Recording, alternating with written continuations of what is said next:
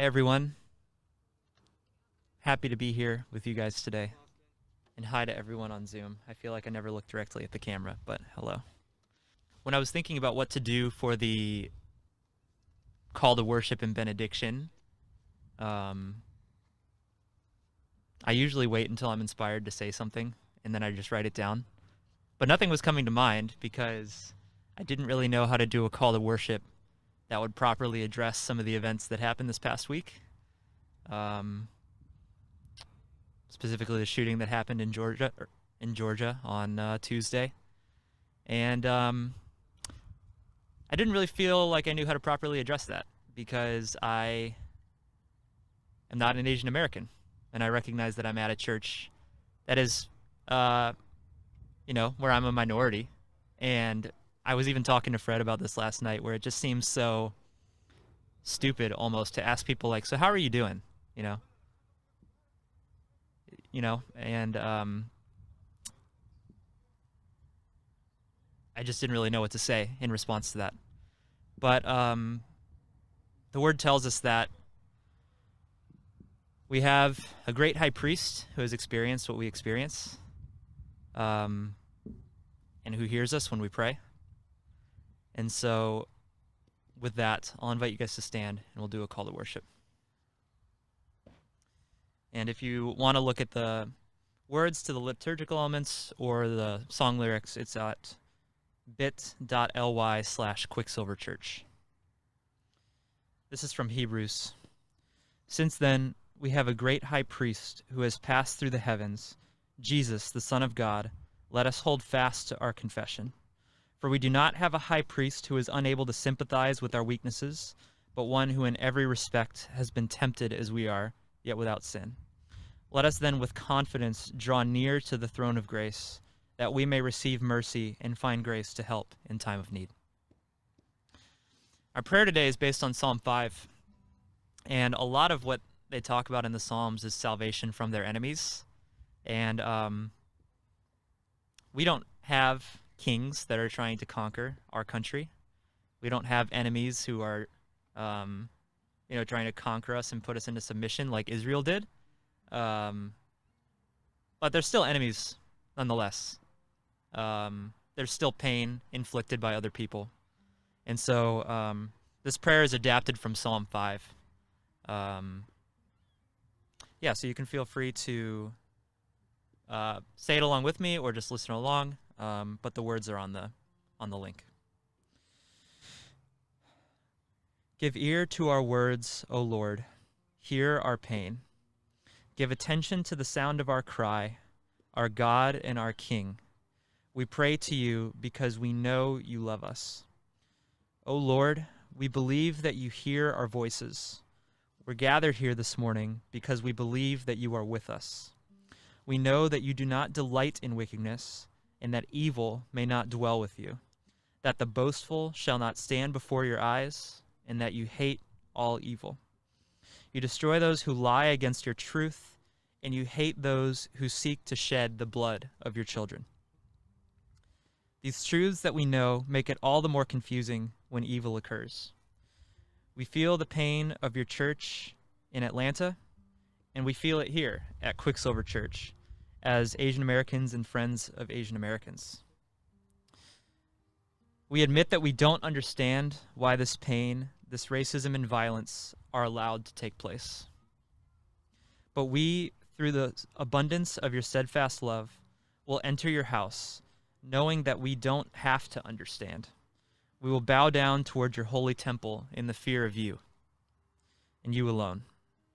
Lead us, O Lord, in your righteousness because of those who seek to do wrong.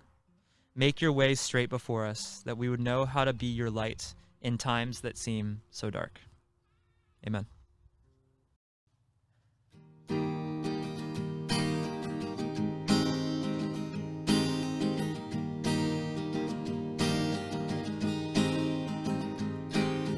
I was an orphan lost at the fall, running away when I'd hear you call.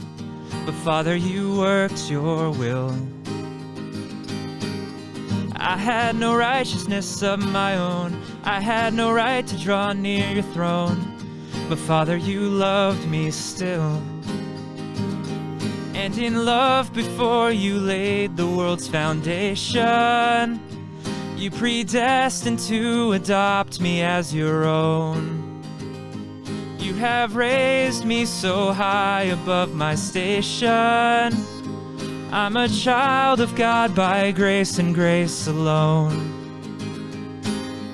You left your home to seek out the lost. You knew the great and terrible cost, but Father, your face was set. I worked my fingers down to the bone, but nothing I did could ever atone. But Jesus, you paid my debt. By your blood I have redemption and salvation. Lord, you died that I might reap what you have sown. And you rose that I might be a new creation. I am born again by grace and grace alone. I was in darkness all of my life. I never knew the day from the night. But Spirit, you made me see. And I swore I knew the way on my own. A head full of rocks, a heart made of stone. But Spirit, you moved in me. At your touch, my sleeping spirit was awakened. On my darkened heart, the light of Christ has shone. Called into a kingdom that cannot be shaken. Heaven's citizen by grace and grace alone. So I'll stand by faith and grace alone. I will run the race by grace and grace alone. I will slay my sin by grace and grace alone. I will reach the end by grace and grace alone.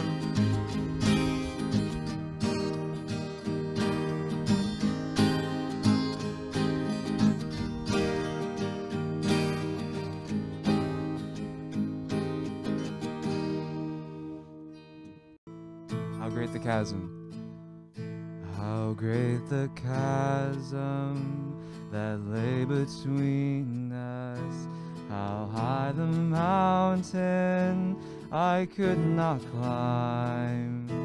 In desperation I turned to heaven and spoke your name into the night. Then through the darkness, your loving kindness tore through the shadows of my soul. The work is finished, the end is written. Jesus Christ, my living home. Who could imagine? Who could imagine so great a mercy? What heart could fathom such boundless grace?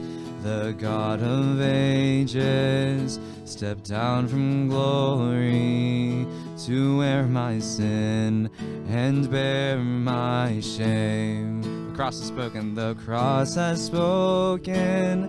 I am forgiven. The King of Kings calls me his own. Beautiful Savior, I'm yours forever.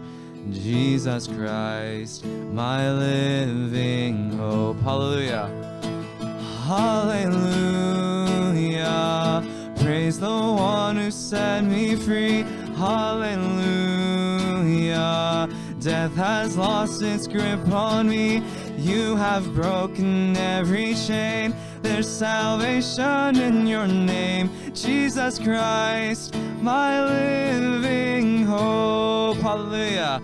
Hallelujah. Praise the one who set me free. Hallelujah. Death has lost its grip on me. You have broken every chain. There's salvation in your name, Jesus Christ, my living hope. Then came the morning that sealed the promise. Your buried body began to breathe.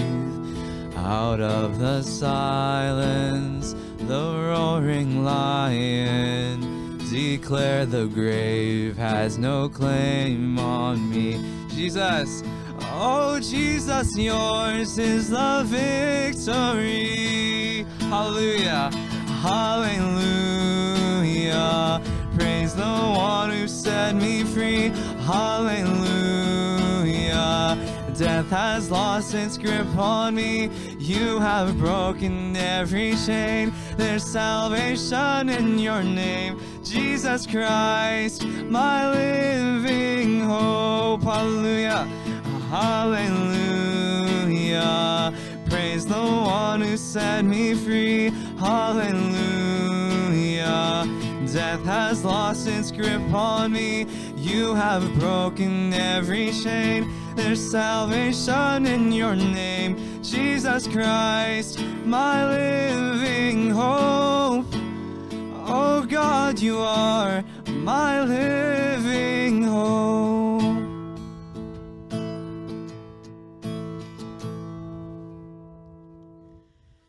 Father, thank you that we can gather here together. Thank you for this church and the people who come so consistently to make it happen, to make this community happen. Pray that you would be with Fred as he preaches and that we would hear you through him. In your name I pray. Amen. Good morning. It's great to be with you guys today. It's a nice day, but it's a little chilly. I did want to, we don't have a spiritual conversation story today, so I wanted to spend a little time. Austin's already kind of started that conversation about how to respond to these shootings in Atlanta. And I did want to share some thoughts around them. And it is difficult to be able to formulate my words. I mean, not just physically, but emotionally as well in this time. And I know we have been bombarded by messaging over social media and through all these news outlets around these shootings. And so the first off, I've been grieving along with many of you about what's happened. And I think that's happened at a number of levels. And the first thing that I want to, I guess, give permission to or allow space for is that there can be a lot of different responses in this time. And one thing that has concerned me about the way social media news have kind of covered this is that there is an acceptable range of responses. And I want to just open that up to be more expansive. There's actually a lot of ways that we can experience and talk about this. And so, for instance, one of my first responses in the wake of the shootings, I think within 24, 48 hours, was this truly racially motivated? And I know that feels in some contexts like an inappropriate question. And yet I think it's okay to ask that. I think it's acceptable to be able to ask that question. And as we've seen, the shooter claimed that there was a sexual addiction and some other things that made it seem like it's not, and yet actions often say more, right? So the fact that 6 out of the 8 victims were Asian American, it does speak to something, some type of race involvement, right? And it's not going to be easy to parse that out, but I want to create some space that it's okay to ask that question, whether it is or not. The other thing that the other part of the realization in seeing about how things have unraveled or unpacked is this man's Christian motivations, right? That he talked about having a sex addiction and that he is a believer. And some of the people within social media may want to claim that he's not, and yet I see this as one of our own. Like, we are heavenly citizens, and this man is a heavenly citizen. And so it's important. And some of you might say, well, how can you say that as an Asian American? Well, I can hold different views that may seem contradictory together. It's possible for us to mourn this as one of our own, okay, because we have a heavenly identity, okay? But this also causes me to reflect and think about, like, what do we as a church teach about sex? And what do we as a church teach about women? And I think that's an important reflection. Judy and I were talking last night about a friend of ours who just has experienced some difficult things as an Asian American woman. And Judy actually confessed that she has some trouble relating. And then if it's hard for Judy as an Asian American woman to relate some of those things, I'm probably like, and she's so, if that's one extreme over here and Judy's maybe right here, then for me, it's going to be even more distant. Okay, it's going to be even more challenging for me to connect with some of these traumatic experiences, even I as an Asian American, but as a man, have experienced in my own life. And so I think this gives some cause for reflection about we as a church, about manhood and what a healthy expression of sexuality looks like and a healthy view of women looks like. And so that's going to be some of the soul searching that I've been doing. And so I want to invite you guys, if there are questions that you have, I would love to hear them. You can just send me a text or an email or a Slack message saying, hey, I have a question about X, or I'd just like to hear more about this topic. And I will consider it. And that'll be part of my kind of prayer process. The other thing is there's a lot of messaging how it's not okay to be silent. Well, as an Asian American, I think silence can be actually fairly important. Silence doesn't have to indicate that I don't care. Silence can indicate that I am reflecting and thinking and pondering and trying to figure out what the best course of action is, but it doesn't have to indicate that I don't care. In fact, God is often silent. He's not always silent, and yet God is silent. So God is not afraid to be silent, even in moments of despair and hopelessness. And so I hope we can kind of broaden the range of what's an acceptable response, both from an emotional standpoint and from a processing standpoint in this time. And we also don't have to process this in the way that the world does, okay? Because we are heavenly citizens. It's not going to look the same. We shouldn't expect it to look the same. And some of those views are going to be unpopular, or some of those actions may be unpopular. David French had a great he does this newsletter. He had a great point about this, that the world is great about talking confrontation, but less so about redemption. Okay. As Christians, we can both confront and we have a message of redemption in Jesus Christ. And that message of redemption is always going to be at odds with the way the world sees things. And so could we be careful that as we, and I know it's a lot of discerning required, but could we have a discernment in recognizing where the world is in conformity with gospel principles, but also maybe not when it's not as much. Let's pray. God, thank you that you are not afraid of silence. And God, thank you that you allow silence as a means of reflection, as a means of contemplation, meditation, and also as a form of grieving. And so, Lord, in this season where Asian Americans had faced unprecedented racism, as well as attention around issues of race throughout our country, Lord, would we not be afraid to be silent in reflection and meditation and in praying for this country? So, Lord, would you allow us spaces to grieve, to be silent, to at times block out all the bombardment of messages, and that just means that could be as simple as turning off your phone and not being on a device. Would we be attentive to your voice and what you want to say to us? Would your Spirit give us discernment in a tumultuous period where there are so many messages telling us to do something and not be silent? Would we not be afraid to be silent and listen to you? And at the timing and urging, would we know how to speak? Would your Spirit speak in and through us?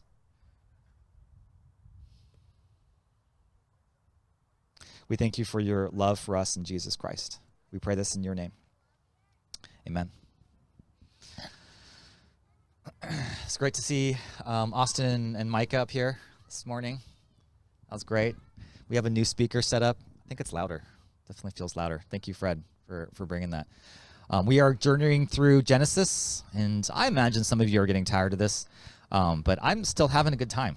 So I'm definitely going to evaluate how much further we go through based on my and our collective attention span. But one thing I did want to note is it's really important to me that we make this text relevant to us. So one of the questions that I want to explore today, and again, we're overhearing a conversation that may not at first relate to what our situation today, but it does connect. And so one of the ideas that I wanted to explore today is this idea of what it means for God to be all loving. Okay, people throw that term around, and I don't actually hear it that much in Christian circles, but in recent discussions within Alpha, actually, and some people who are newer to the faith, the term all loving comes out like, hey, if God is all loving, why does he fill in the blank? Okay. And so what I wanted to do is kind of connect that with what this story, what this narrative is doing. And I want to note that it doesn't map exactly, but one of the things that's happening here is the story of God's blessing. And so I kind of want to match up blessing and God's love together. And I know those aren't exactly the same, and we'll talk about where those don't come together. But I want you to just imagine there's a connection between the way God blesses and his love. Okay, there is a connection there. Because that is the grand theme that's being set forth in the book of Genesis, in the Pentateuch. And so we're going to examine that. And so you can turn with me to Genesis 27. And actually, what I'd like to do is I like to read it, and so you don't actually have to turn there yet. Okay, you don't have to turn there yet. I'm going to read it. And for those of you who have not just heard this entire narrative read out loud, I want you to close your eyes. Okay, I want you to close your eyes because I'm going to read the whole thing. I'm going to read the entire text. We did this in life group this past week, and it was a good experience. And one of our life group members, I think it was West, he had his eyes closed during it. And I thought, you know what? That's actually a really neat way to hear the word of God, because that's originally how it was intended to be. It was spoken. People didn't read it. It was spoken. And so I want to ask you to close your eyes to kind of focus on the words being spoken. This is Genesis 27.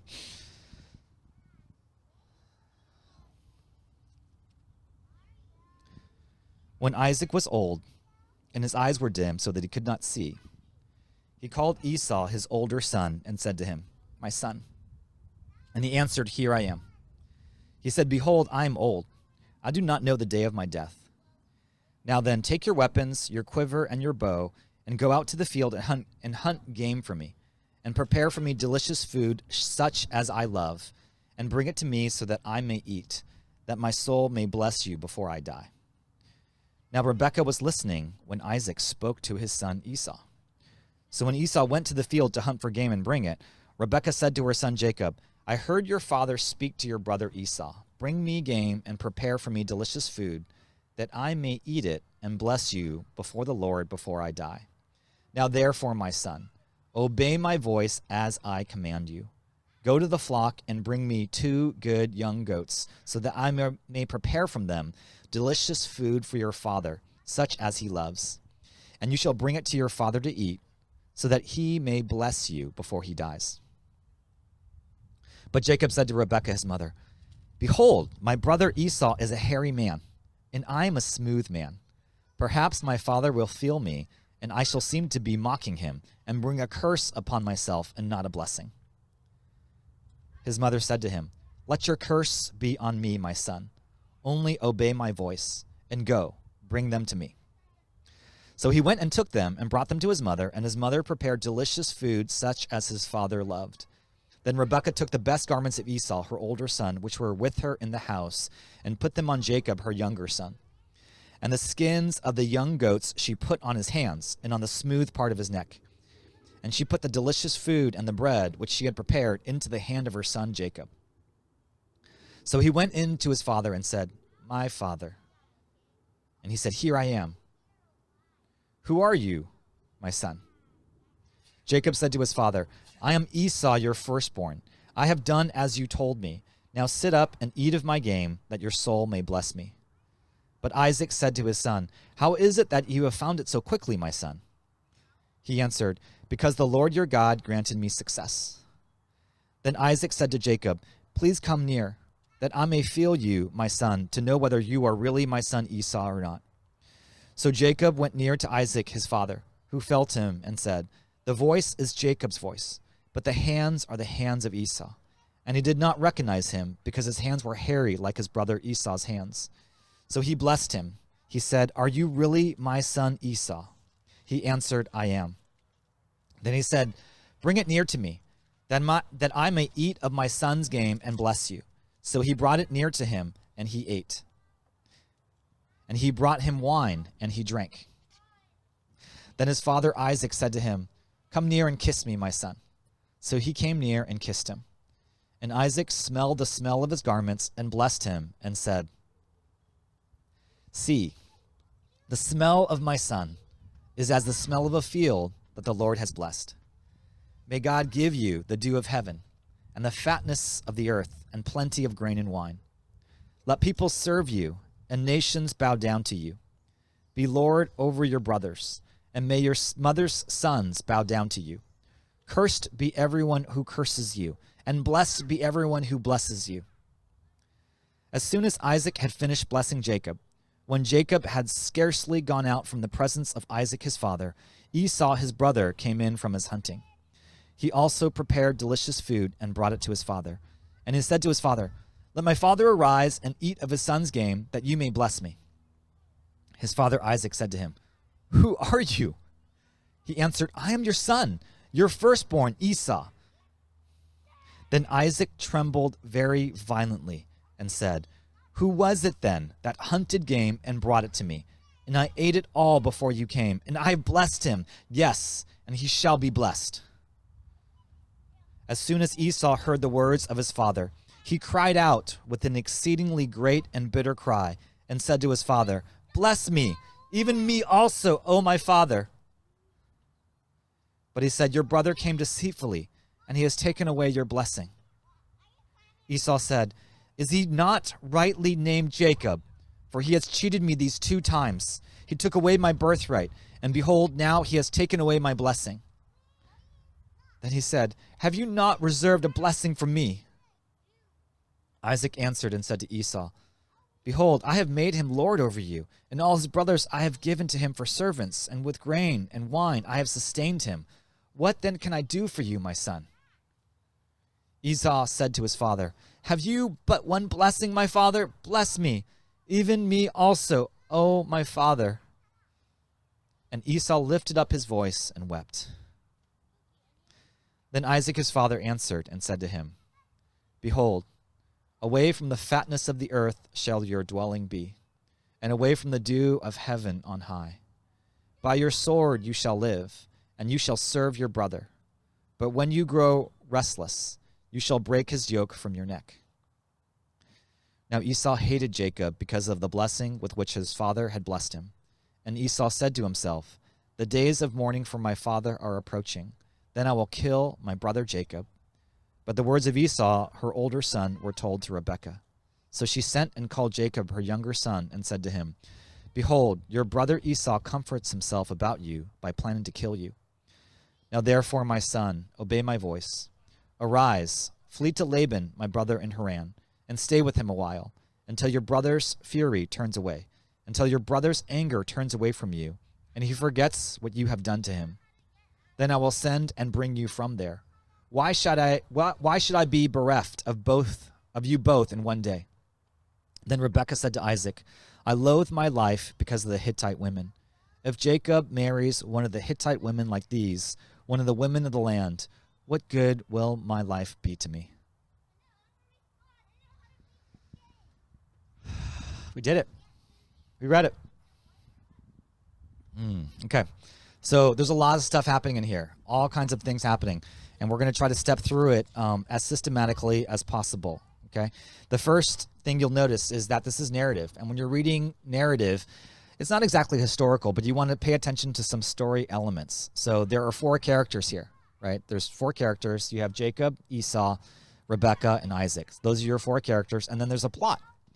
There is tension building, and the plot is all centered around who is going to receive the blessing.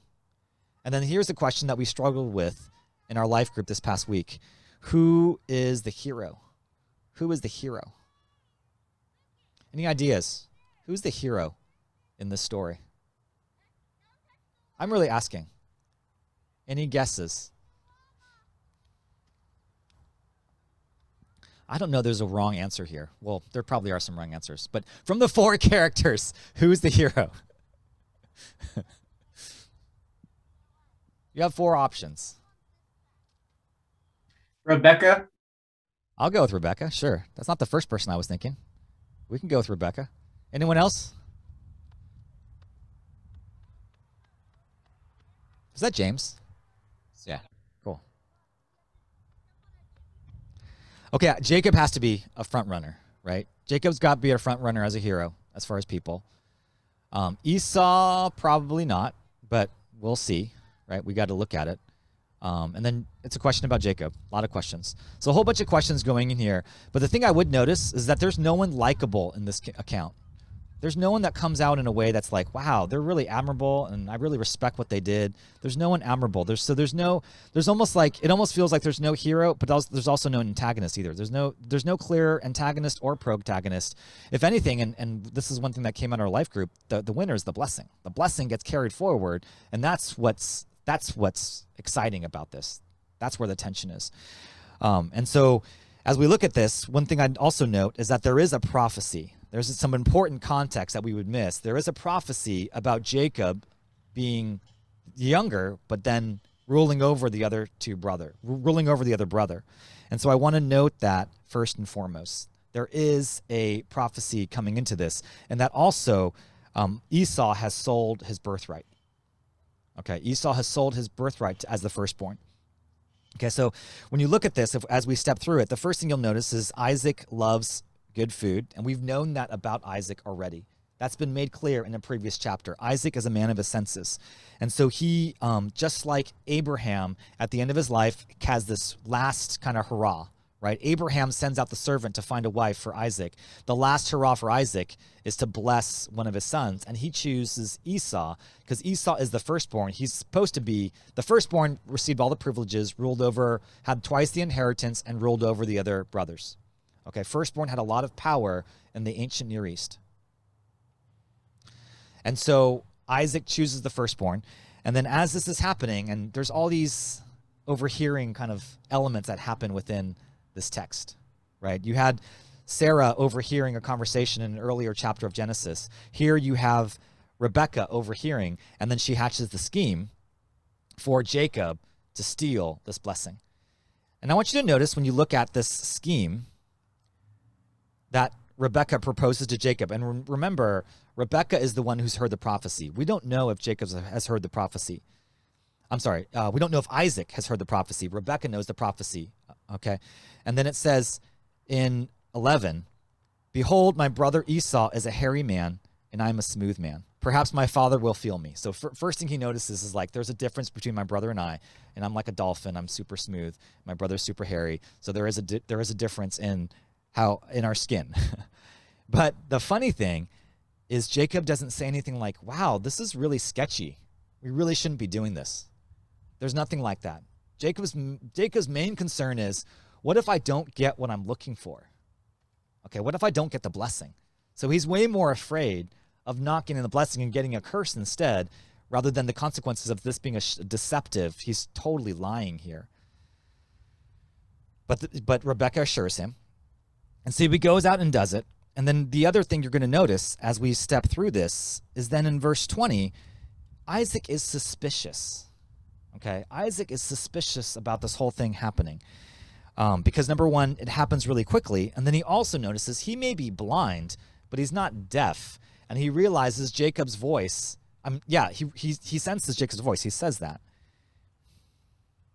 But Isaac is he's so attuned to his senses that once he smells the game and he touches Jacob, but Jacob's got the skins on him, he loses the suspicion. And he even asks Jacob straight up if he's Esau, and Jacob totally lies. And so there is this sense that Isaac doesn't quite get it. That this blindness, this physical blindness that he has, it's not just physical, right? There's a spiritual, emotional element to the blindness that Isaac has. And so I think that's really important in this, that Isaac doesn't see well, and that's not just a physical problem. Okay, there's kind of a spiritual problem in this. And then when we look at the blessing here, there's some things that I would notice. Number one, there's material blessing. Okay, there's the dew of heaven and the fatness of earth. So there's material blessing that's happening. But there's also a blessing about peoples, that Jacob is going to rule over his brothers and that they're going to be a great peoples. Both of these brothers are going to become peoples, nations. And so now one tension has been resolved. We know who's going to receive the blessing. Jacob is going to receive the blessing. But there's a second tension, and that's the aftermath, right? And just like a soap opera, right as Isaac finishes blessing Jacob, this is in verse 30, Jacob's barely gone out, and now Esau comes back in. And now the tension becomes what's going to happen when this whole scheme has been exposed. And you know this was coming. There's no way this was going to happen without Isaac and Esau finding out. There's just no way that's this come up with was going to happen. The other shoe was going to drop. And then you have the emotional climax. By the way, there's different climaxes here in the text. One of the ways you can identify climax narrative, especially biblical narrative, is when you see a poem. In Genesis 1, the climax of Genesis 1 is the creation of mankind in the image of God, male and female. That's the poem, okay? That tells you one way to tell a climax. And here you have two poems. You have the poem of blessing for Jacob, and then you have the poem of blessing for Esau. Both of those are climaxes. And yet there's another climax here of emotion, right?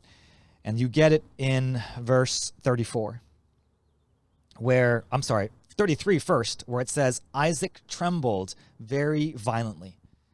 And I think that's so important because the Bible is so often kind of sparse on emotional descriptions that when you encounter something this powerful, you're like, you need to take notice, okay? That Isaac trembles violently. He is angry about what happened. And not only so, but Esau realizes what's happening. And then in 33 and 34, it says he cried out with an exceedingly great and bitter cry.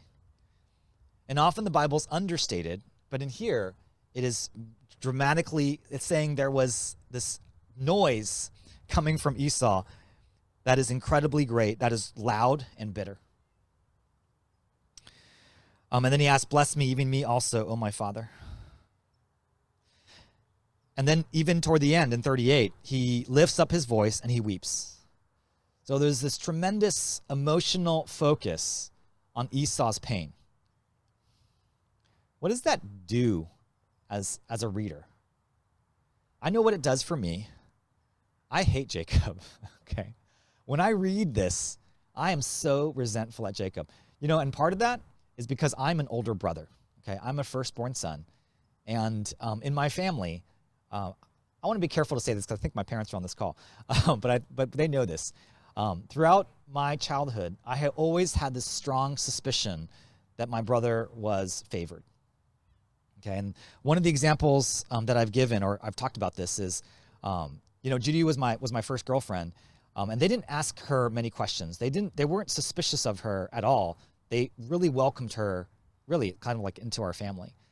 But my brother had some girlfriends throughout high school and college, and they always were a little bit wary of my brother's girlfriends. Like, they were very protective of my brother. Like, these girls would take advantage of him. But I think they were more concerned that I would take advantage of Judy. And so that kind of favoritism always felt like, man, the younger brother needs to be protected, almost like what Rebecca is doing with Jacob here. It wasn't quite scheming, but I always had the sense like they liked him more. And so as an older brother reading this, I feel Esau's pain. And I would go even further than that. The fact that it gives us so much detail about Esau's pain tells you that God wants you to feel, that the narrator wants you to feel Esau's pain. And he's actually not interested in you feeling great about Jacob. We should not feel great about Jacob. And yet I would argue he has to be considered as one of the heroes of the story, because guess what? He gets the blessing. He ends up with the blessing. So why would God make the emotional center this man who loses out on the blessing and loses out on his father's approval? Because that's something I've always strived for, wanting my dad's approval. And Esau misses it. So why focus on that? And so before I examine that even more closely, let me make one comment. Often when we read the Bible, especially if you've grown up going to church, then you see this text, especially stories like this, as a kind of moral fable, okay? When I say moral fable, there's a right thing to do and there's a wrong thing to do in the text. And after you read it, you've got to figure out what's the right thing to do and what's the wrong thing to do. It can be not lying, not cheating, not stealing, loving people, reading your Bible. There's always some kind of moral lesson. And certainly there are texts that support that. You know, Leviticus and Deuteronomy have laws that are moral, right? And of course, parables have a moral lesson. But could I ask you that when you come to this text, especially when it does not give any kind of clear moral injunction, like moral imperative, could I ask you to try to see this not first as a moral lesson, to put aside your children's Sunday school like moral lens and not ask yourself, maybe put aside the question of, is it okay to lie? Is this justifying lying? I don't think this passage is actually teaching whether or not you're supposed to lie or not. I think there's something bigger going on here. Because there is a macro theme that has been building throughout Genesis, and that is the theme of covenant and blessing and God's sovereign choice. And so there's a scandal of grace happening here, that there is no way anyone can merit the blessing. It doesn't matter what you do. Once God chooses, he chooses. And it can be random or arbitrary, but at least recognize that God is subverting the natural order here. He is choosing the younger brother who clearly should not deserve it because it should be the older brother. He's choosing the younger brother over the older. And then some of you might object, well, wait, you know, what about individuals? Like, how does that relate to individual choice? Well, before we get to individual choice, could we also recognize that the way the text is written, Genesis, in these prophecies, including the prophecy in 25:23 about these two brothers, it says precisely, it says explicitly, there are two peoples in you. So oftentimes when God talks about choices, he's not just talking at an individual level. He's also talking at a group level. He chooses people, he chooses individuals, but these individuals represent groups of people. So there's a tension and a going back and forth between groups and individuals. And that maybe oftentimes when we read the Bible, we read it through an individualistic lens, and God is actually talking about groups. Okay, and that's actually a really important thing to think about as you read a text like Romans 9-11, to think about it as groups, not just individuals. Because we always want to read it as individual choice. But God may be dealing with something bigger. That God has mercy in who he wants to have mercy on. That's a bigger statement than just about individuals. It's about groups of people, nations, ethne. Okay then, what does this mean for individuals? What does this mean about choices then? Okay, our choices still matter. There's something about Jacob's choices here that still make a difference. We don't know that Jacob knew this prophecy. He's behaving as he wants to behave, and his name means to grab, right? His name means to grab, and he grabs the blessing. So there's something important here. Just because God chooses, it doesn't negate our choices. In fact, the Bible is written in such a way where our choices, God's choice matters most, and yet our choices also matter. I don't know how they exactly function together. I just know that they do. Okay, I recognize that they do. And so what does this say then about how God loves us? And what it means for God to be all loving? Well, first of all, there are differences in outcomes. Okay, God doesn't love everyone, quote, equally, right? When I say equally, not everything turns out the same for people in the Bible. Not everything turns out the same. Esau does get a blessing. Okay, he is adjacent to the blessing. He's adjacent to the covenant, but he also gets a blessing. And part of God's mission throughout the course of Scripture is to expand the covenant through Jesus Christ to everyone. And yet there will be different rewards in heaven. God is not equal in terms of outcome. And then the question is, does God provide equal opportunity then? Like, does God provide equal invitation? Well, I think I want to be careful how to answer that question, but let's look forward into Hebrews, right? Where we have a reference to Isaac.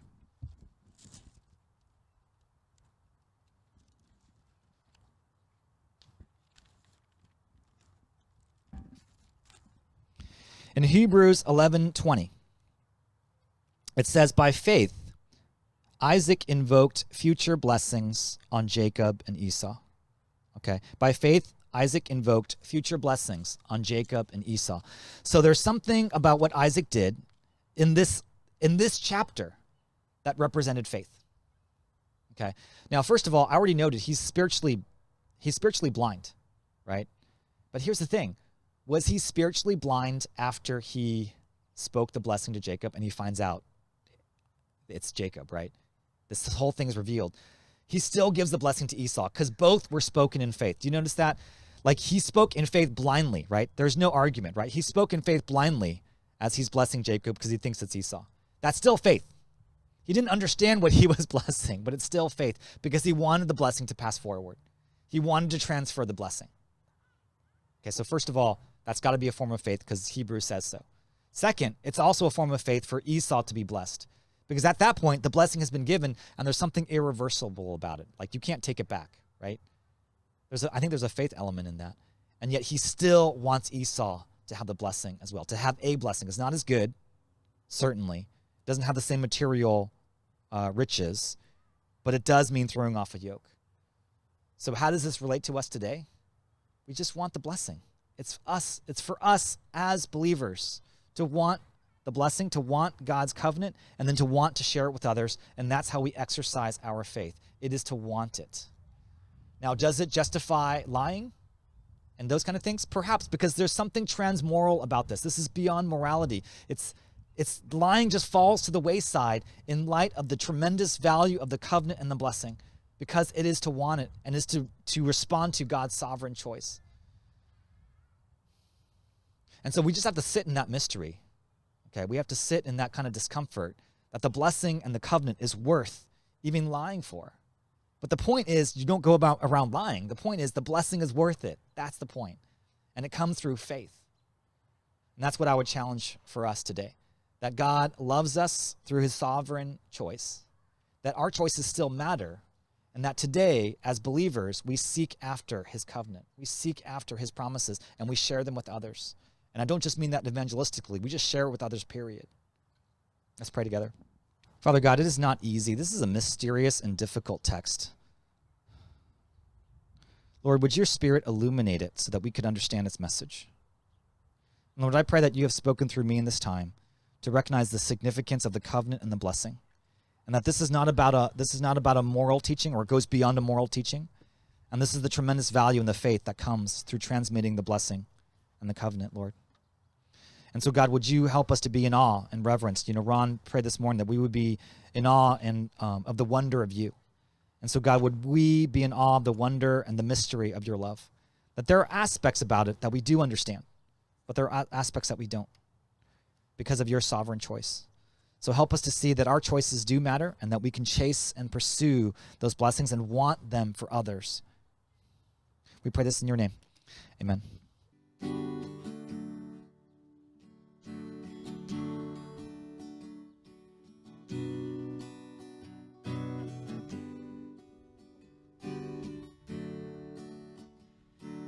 Be thou my vision, O Lord of my heart. Not be all else to me, save that thou art. Thou my best thought, by day or by night. Waking or sleeping, thy presence my light.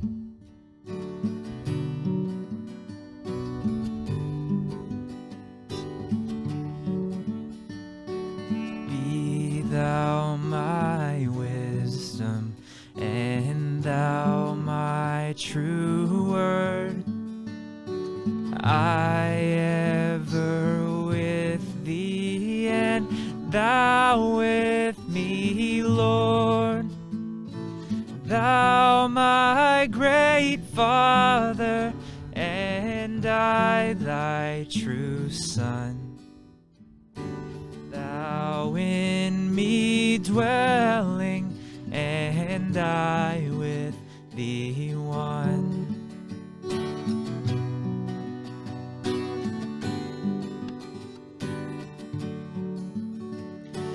Riches I heed not, nor man's empty praise. Thou mine inheritance now and always. Thou and thou only put first in my heart. High King of heaven, my treasure thou art. O God, be my everything, be my delight. Be Jesus my glory, my soul satisfied. O God, be my everything, be my delight. Be Jesus my glory, my soul satisfied. My Jesus, you satisfy. My Jesus, you satisfy. My Jesus, you satisfy. My Jesus, you satisfy.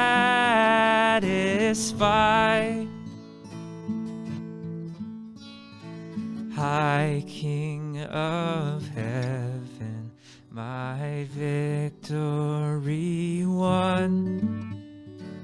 May I reach heaven's joys, O bright heaven's sun. Heart of my own heart, whatever befall, still be my vision, O ruler of all. Heart of my own heart, whatever befall, still be my vision, O ruler of all. You give life, you are love, you bring light to the darkness, you give hope, you restore every heart that is broken. Great are you, Lord, and it's your breath in our lungs, so we pour out our praise, we pour out our praise. It's your breath in our lungs, so we pour out our praise to you only. Great are you, Lord. You give life, you are love, you bring light to the darkness, you give hope, you restore every heart that is broken. Great are you, Lord.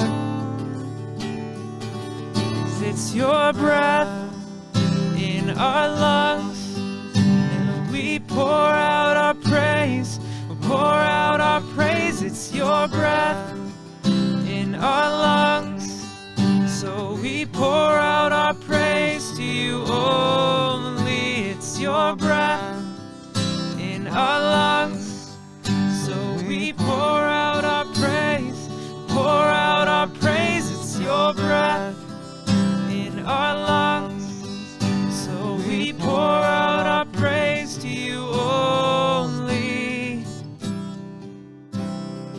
Great are you, Lord. And all the earth will shout shout your praise. Our hearts will cry, these bones will sing. Great are you, Lord. And all the earth will shout your praise. Our hearts will cry, these bones will sing. Great are you, Lord. And all the earth will shout your praise. Our hearts will cry, these bones will sing. Great are you, Lord. 'Cause it's your breath in our lungs, so we pour out our praise. We pour out our praise. It's your breath in our lungs, so we pour out our praise to you only. It's your breath in our lungs, so we pour out our praise. We pour out our praise. It's your breath in our lungs, so we pour out our praise to you only. Great are you, Lord.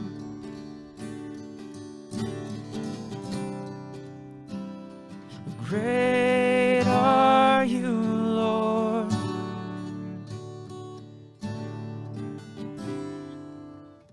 All right, you may have a seat. And then I wanted to do a little experiment today. So Ron, Grant, and I were talking about some ideas for how we can encourage more question and answer.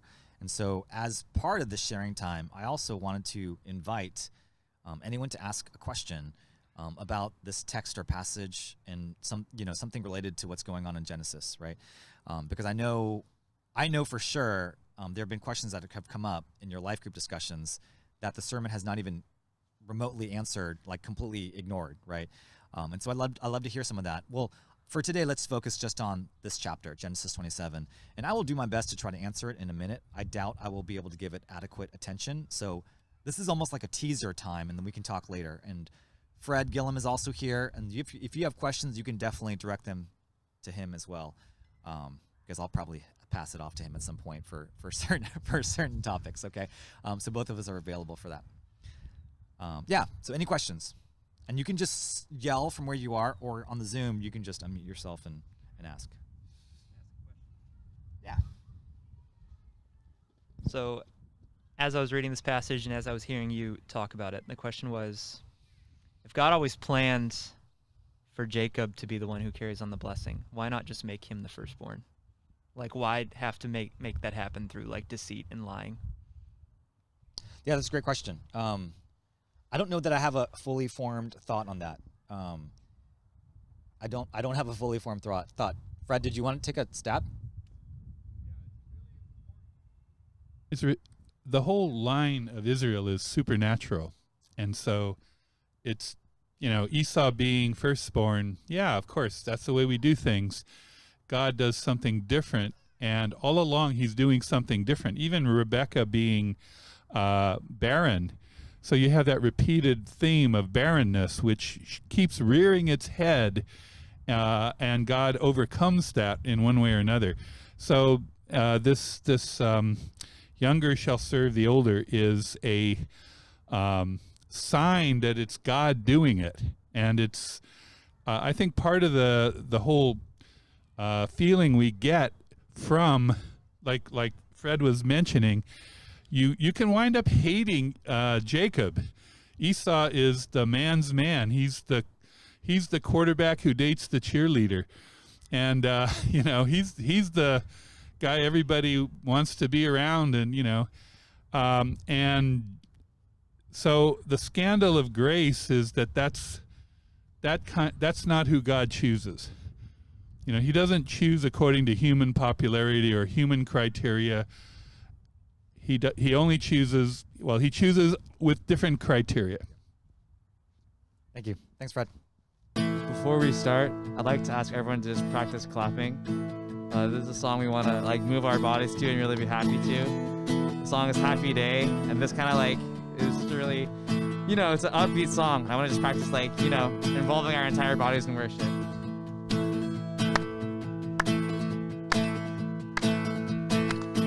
It's the greatest day.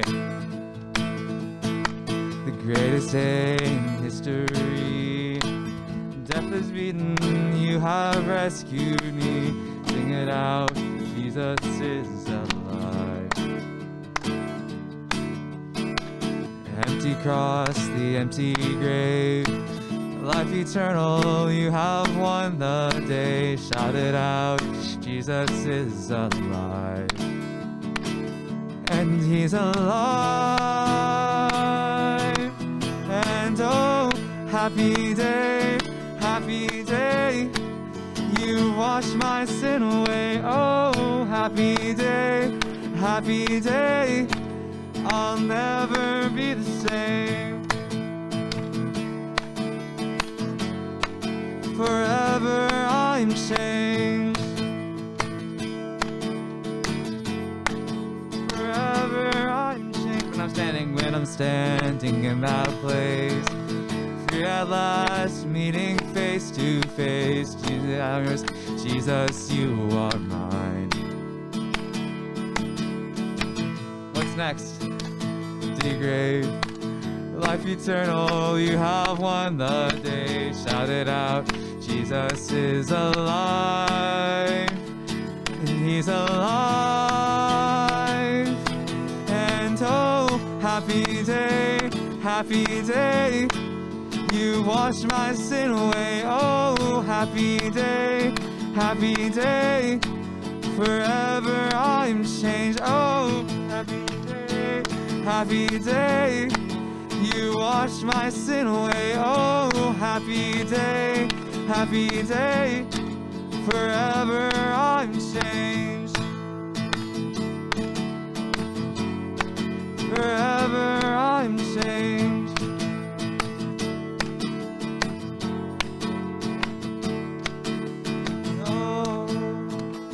What a glorious day, what a glorious way that you have saved me. And oh, what a glorious day, what a glorious way, Jesus. And oh, happy day, happy day. You washed my sin away. Oh, happy day, happy day. I'll never be the same. Oh, happy day, happy day. You washed my sin away. Oh, happy day, happy day. I'll never be the same. Forever I'm changed. Forever I'm changed. Yeah. No clapping during the doxology. Not allowed. I'll bring my banjo next time and we'll clap during the doxology. Praise God from whom all blessings flow. Praise him, all creatures here below. Praise him above, ye heavenly hosts. Praise Father, Son, and Holy Ghost. Amen. And now I'll leave you guys with this benediction, also from Hebrews, like the call to worship was. Now may the God of peace, who brought again from the dead our Lord Jesus, the great shepherd of the sheep, by the blood of the eternal covenant, equip you with everything good that you may do his will, working in us that which is pleasing in his sight, through Jesus Christ, to whom be glory forever and ever. Amen. Yes. So that's it. If you are on Zoom, we're going to have breakout rooms, and if you're here in person, we'll have socially distanced in-person breakout rooms. And there are cupcakes. So no cupcakes for Zoom people, but cupcakes here. All right. Thanks, guys.